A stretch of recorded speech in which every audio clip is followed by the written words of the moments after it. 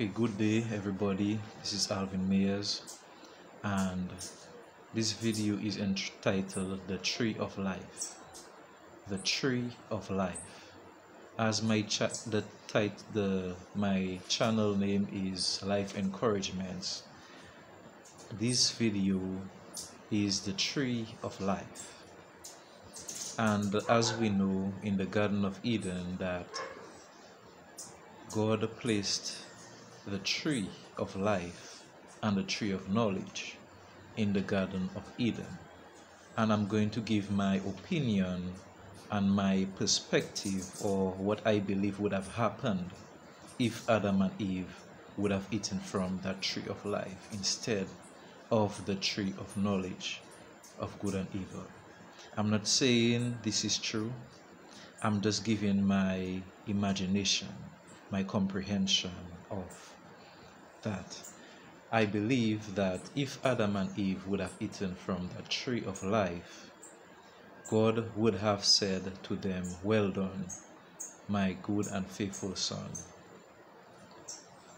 And he would come to them and he would tell them, "Well done, my good and faithful son." And what he would have done, he would have sent cherubims to guard the tree of knowledge of good and evil.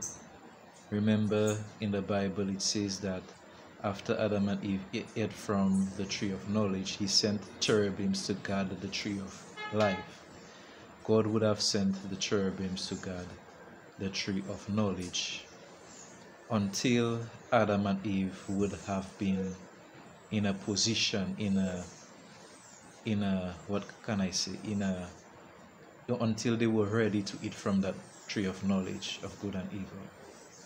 And what God would have done, he would have expanded the Garden of Eden toward the whole world. So it's like the whole world will be a paradise. The whole world would be paradise, and it would be just like how you would read in the book of Revelations. No more crying, no more death, no more sickness, no more this, no more that, no evil in the world, just pure happiness and good and faith. And I believe God will be teaching us different things and guiding us, and until we reach that level where he say, "Okay, no, you can eat from that tree of knowledge." So you will be able to know good and evil and still be able to live a good life without committing any sin. Even if you know what is evil and what is good, you will be able to handle eating from that tree. What I believe, Adam and Eve ate from that tree and they could not handle the evil that was in them.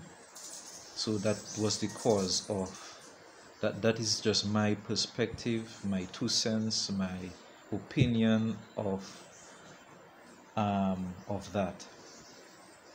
So I bless these words to your heart. I hope that it opens up your mind a little, and this is just what I kind of think, wondering, everything would just be good. I also believe there would be cities. It's like when you read the book of Revelation, it say John said that he saw the New Jerusalem coming down from heaven. He saw that New Jerusalem come. So I believe the New Jerusalem would have come down from heaven if Adam and Eve would have eaten from that tree of life. But they have eaten from the tree of knowledge, and that is how the world has become.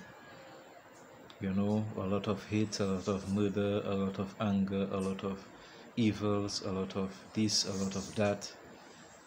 A lot of those things are in the world because of the transgression of Adam. And also what Jesus came to do. Jesus, he overcame the temptations, just like Adam and Eve did not overcome Eve did not overcome the temptation of the devil.